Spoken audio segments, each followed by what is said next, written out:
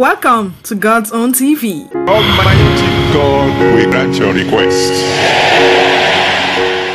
How Daddy Gio made us cut our cane with Cutlass, Pastor Leke. Pastor Leke Adeboye, who is the last son of the General Overseer of the Redeemed Christian Church of God, Pastor Leke Adeboye, shared one of the funniest and most intense experience he had with his siblings while growing up in an interview session he conducted on his popular podcast titled Confession Box with PLA with J. Mikey. Recalled how his older siblings and himself were disciplined by his parent Daddy Gio and Mommy Gio, as they are fondly called. According to him, his mother, Mrs. Folu Adeboye, at one time, when their father was away at the mission field, asked him and his siblings to wash their clothes. But due to the fact that the person they feared the most was not around most of the time, they reluctantly obeyed the instruction of their mother, which led to a rare punishment they could never forget. In his words, he said, "There was a day Mommy Gio said we should wash our clothes. We soaked that cloth for almost 7 days. In fact, by the time we went to look at it, the dirt already lifted up and it was just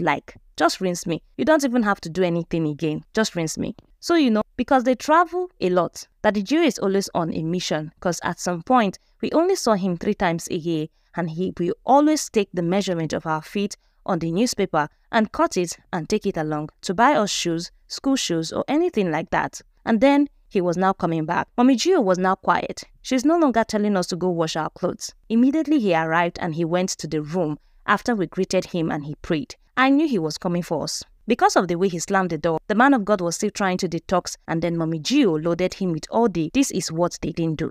We ran to the clothes. He wasn't even going to hear it. When he came out with a cutlass. I was like, you've beaten us with a hanger, you've beaten us with a belt. Which one is cutlass now? What's this from Abraham and Isaac situation?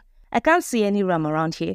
What's going on? But apparently, he came to give us, myself and Dari, that we should go and cut our own cane. And we were living in a jungle, so you might as well bring a tree down safe and all that stuff.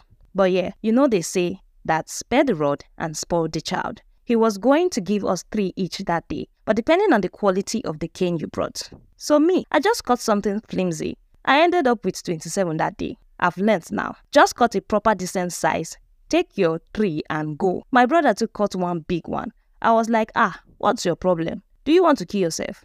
I didn't know that it was wisdom that he was using. Joshua Magbamloye, who was a guest on the show, noted that while serving light punishment was a norm while growing up, he could not recall any intense moment like Pastor Leke described.